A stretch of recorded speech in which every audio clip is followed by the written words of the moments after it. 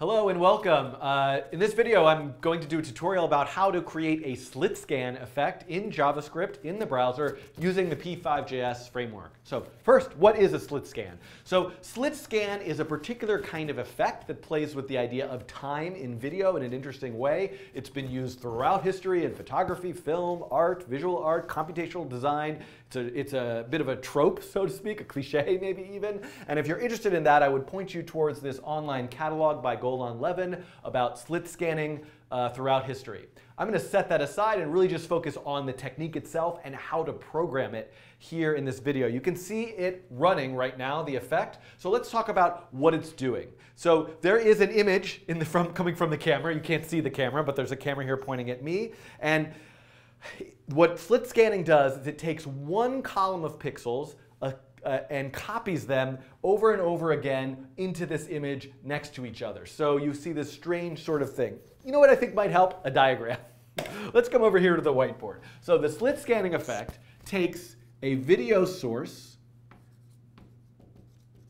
and this could be from a live camera, it could be from a recorded movie file, any number of ways, an animation, something that happens over time, frame by frame. It requires some sort of canvas, right? A place where that slit scan effect is going to be rendered. And what happens is the slit scanning algorithm goes like this. Take a single column of pixels. So one column of pixels. You could do it from anywhere. The left side, the right side, over here, but let's say from the center. Take that single column of pixels and copy it to the canvas. The next moment of time, there's a new frame of video.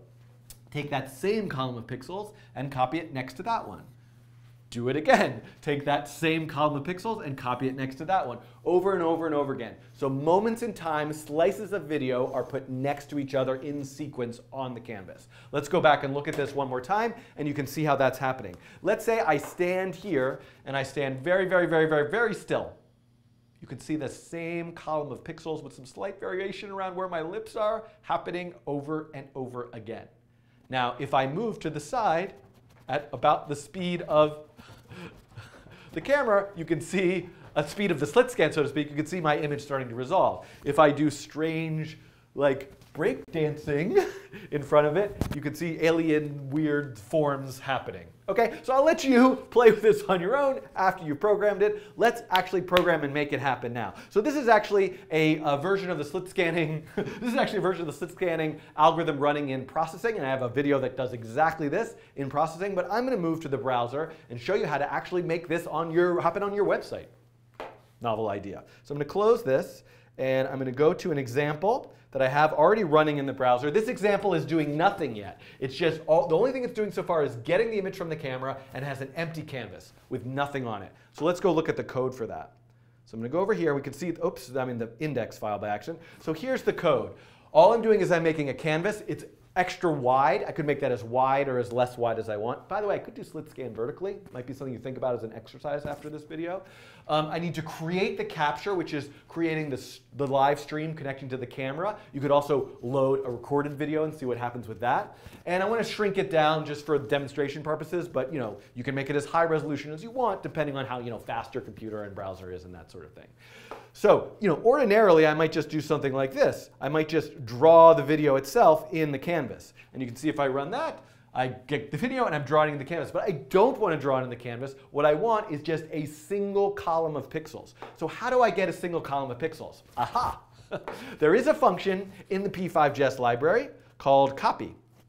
I'm going to Google copy in p5.js, and we can see this function here. You can see some examples of what it's doing. And look at this. You can see this is like an example of using it. It's like copy image and then like 8 different numbers. So this seems like an overly complex, weird thing, but the copy function is actually quite simple and perfect for exactly what we need to do. So I'm going to come over here and let's talk about that copy function, right? Copy.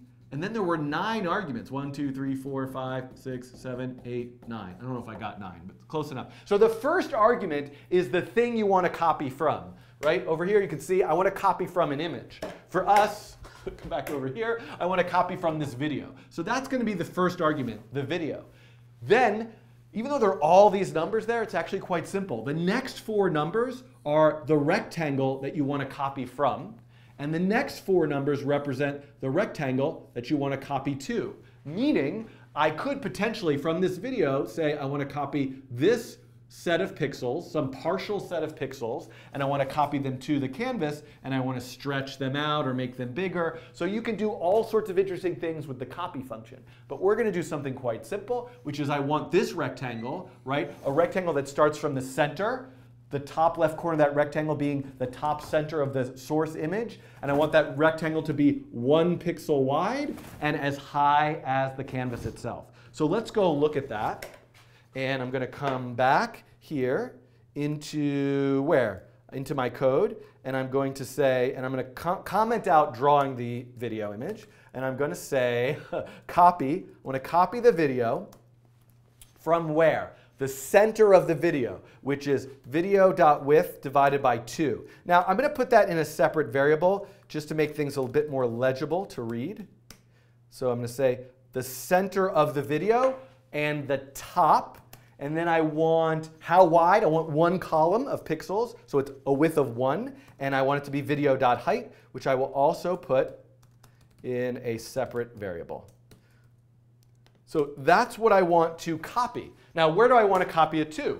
Well, anywhere. I mean, there's all sorts of things I could do now. I could copy it to a random place. I could stretch it out across the entire canvas. But really what I want to do is just copy it now to the left of that left column of the canvas, the very edge of the canvas. So where is that? The destination rectangle is just 0, 0. It's also a width of 1 and the same exact height. So if I run this now, whoops, come over here, we're going to see, I have an error. Uncaught type error, cannot read property width of undefined.